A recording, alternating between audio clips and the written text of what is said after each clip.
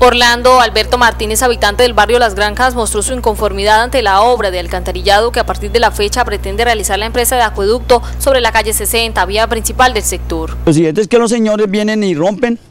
ellos meten tubería, echan la tierra y el terreno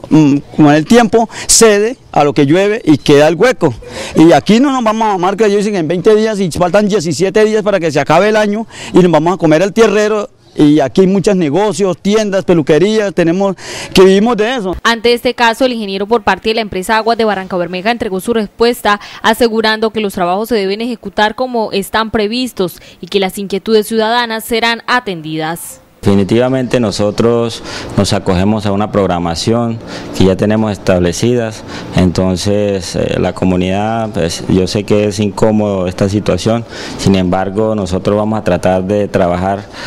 para poder minimizar el impacto ambiental que se genera en ese sector, como puede ser el polvo, el ruido, y estamos tratando de trabajar siempre de la mano con un HC que nos maneja la obra con toda la parte de seguridad industrial. Tienen, según él, como punto de referencia la obra ejecutada sobre la transversal 44 y que ha superado el mes de ejecución, afectando la tranquilidad de sus habitantes.